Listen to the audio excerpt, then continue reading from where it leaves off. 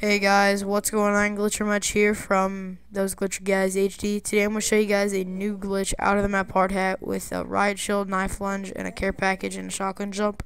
So you want to get a slanted care package on this hill, and you want to call in your MOAB, and you want to do a riot shield knife lunge. When the MOAB goes off, wait one more second, and then knife, and then wait like a minute, not a minute, I mean a second.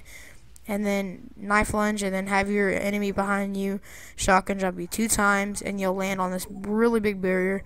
I found the miniature barrier, but we decided to get an MOAB and do this, and we got it, guys. So this is found by me, Glitcher Much, and Ryan Moorman 07 from the leader of Those Glitcher Guys HD. So yeah, guys, this is Glitcher Much. I'm out. I'm done talking, and peace out, guys. Okay, here we go. Freestyle Friday number 9. Now, before you jump the gun on anything, this is supposed to be like a house party type song like 2004, so sing along when you can.